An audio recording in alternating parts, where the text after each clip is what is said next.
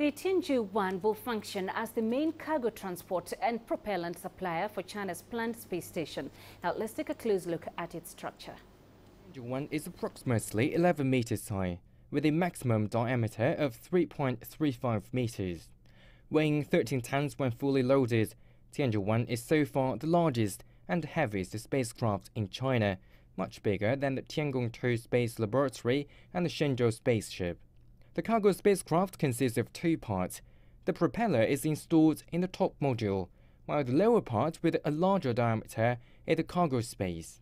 China's Shenzhou manned spacecraft, the spacecraft currently in use, can only send 3 astronauts and 300 kilograms of supplies at a time.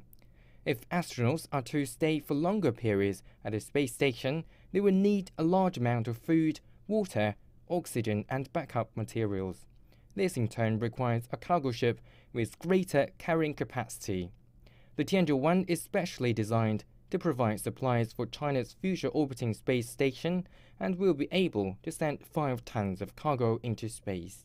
The carrying capacity of Tianzhou-1 is designed according to the size of our space station. It seeks to carry as much as possible in the minimum size. There is a special indicator called a payload ratio when it comes to the carrying capacity of the Tianzhou-1. We will reach a payload ratio of 0.48 in the future, which is a world-leading standard.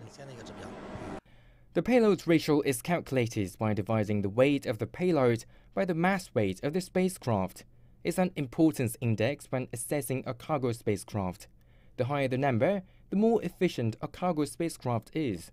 0.48 suggests a first-class carrying capacity that surpasses spacecrafts presently used in Europe and Japan.